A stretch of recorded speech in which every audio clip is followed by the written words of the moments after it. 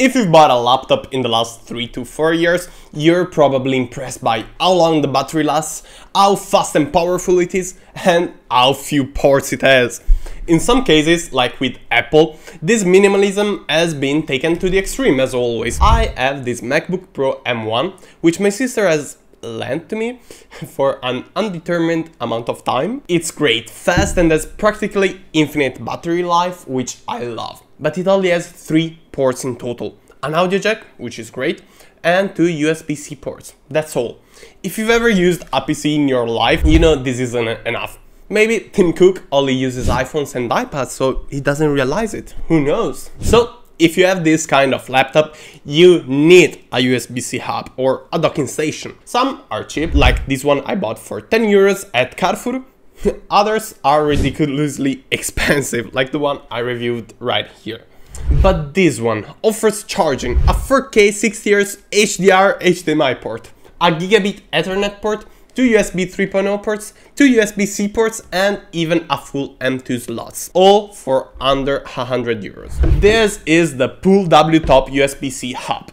It offers everything you need to turn your laptop into a full desktop setup. Before we start, make sure to subscribe to the channel. Thank you. Let's begin with the materials. The sides of the stands, as you can clearly hear, are completely metal, while the middle is rubber, so it can close and grip your laptop securely when connected. Premium materials for a premium price, off to a great start. Another thing I love about this design is how it grips the laptop.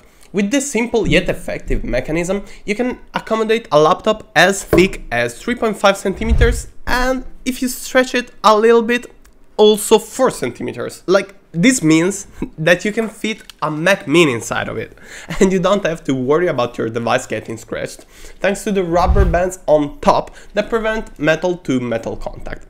As for connectivity, it has almost everything you could want in a product like this.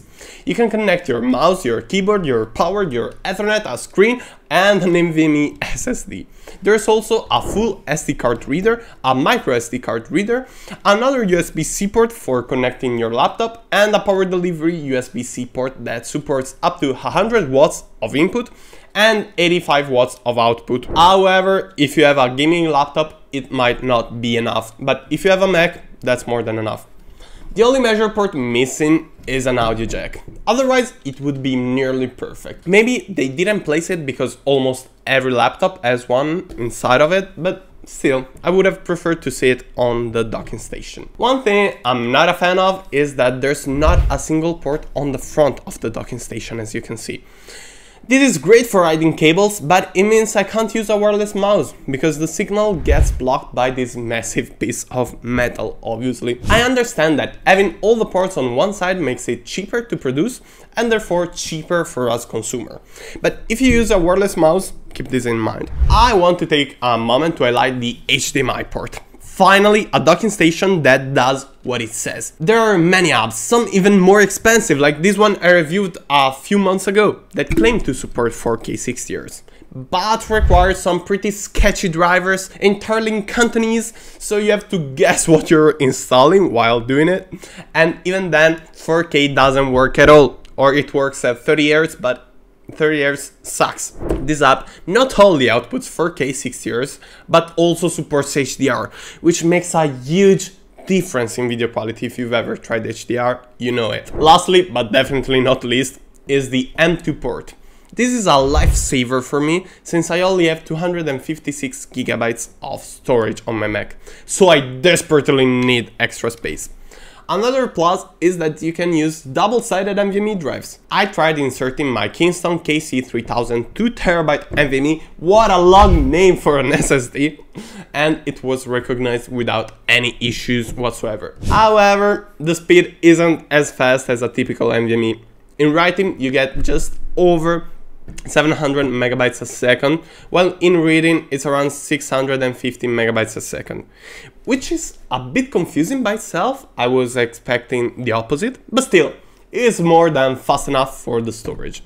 The NVMe is cooled through an included thermal pad, which dissipates heat to the chassis of the docking station itself, so it doesn't run too hot. All things considered, I really like this product.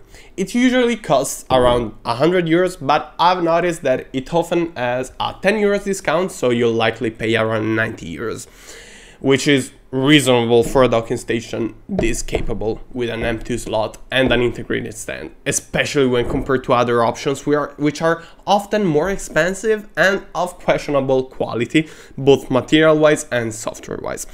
You'll find all the links down below, so you don't have to look for yourself. Thank you so much for sticking until the end of the video. If you like this video, make sure to hit the like button and subscribe to the channel. It's a free way to support me immensely. I'll see you in the next one. Ciao!